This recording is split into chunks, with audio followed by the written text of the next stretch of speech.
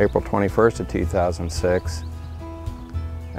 She knew something wasn't quite right and had discovered a kind of a lump on her abdomen, up high on her abdomen, went to her family doctor, and he thought possibly she had a high hernia, sent her to a general surgeon. He did a CAT scan and examined her and determined that he thought that this could be ovarian cancer.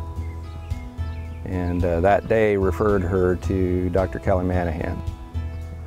The following Monday, we were in Dr. Manahan's office that morning and confirmed that Jane had stage 3C ovarian cancer. Kelly talked about our options, discussed what she thought would be the best course of action, which was immediate radical surgery, complete hysterectomy, and the removal of all tumorous growths.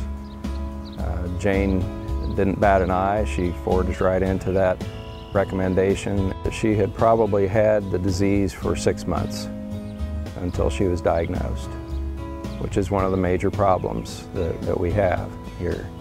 There is no early warning testing that's accurate, and the symptoms all mimic things that generally menopausal women are going through. So during that time period that Jane fought this disease, and she and I together fought this disease, it's about a 2-year period where she again had to go through a major surgery to remove tumors, a couple of minor surgeries, several rounds of chemotherapy. This year, we would have been married 13 years, but this will be her 2nd anniversary of her rebirth day since we lost her to heaven.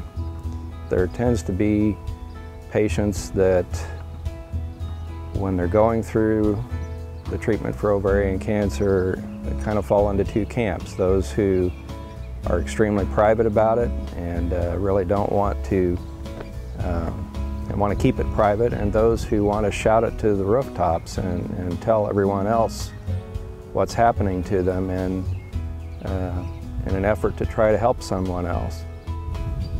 Jane fell into that latter camp, naturally so. In every situation that she could, that people would know about this and know what it was about and spread that word.